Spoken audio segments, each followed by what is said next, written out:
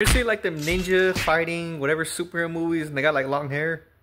Bam! Steven Skull, John Wick. I can't take any of that seriously when I got long hair. It's useless in a fight. You ever been in a fight with long hair? People go straight for pulling it. Then I immediately go, Daddy. Oh, in a real fight, we got rules. No, there's no fights and there's no rules in a real fight. Like what, did the Japanese swordsman used to have rules? Oh, good. I'm glad they had honor. I want the guy killing me to be so polite. Cheerio, my good man. I'm gonna slice your head off now. Oi.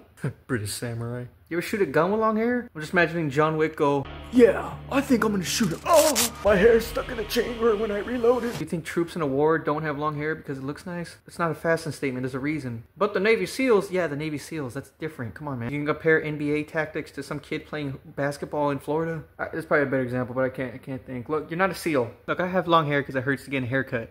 But I also don't expect to be in a fight every day. But when I do, it's inconvenient. I don't know why I made a video on this. This applies to like nearly nobody. Just imagining some high school kid saw an anime and he's like, I'm like Naruto, look at my long hair. I can't finish it, have a good chance. Or with a goth, whatever, same thing. I guess Steven Seagal.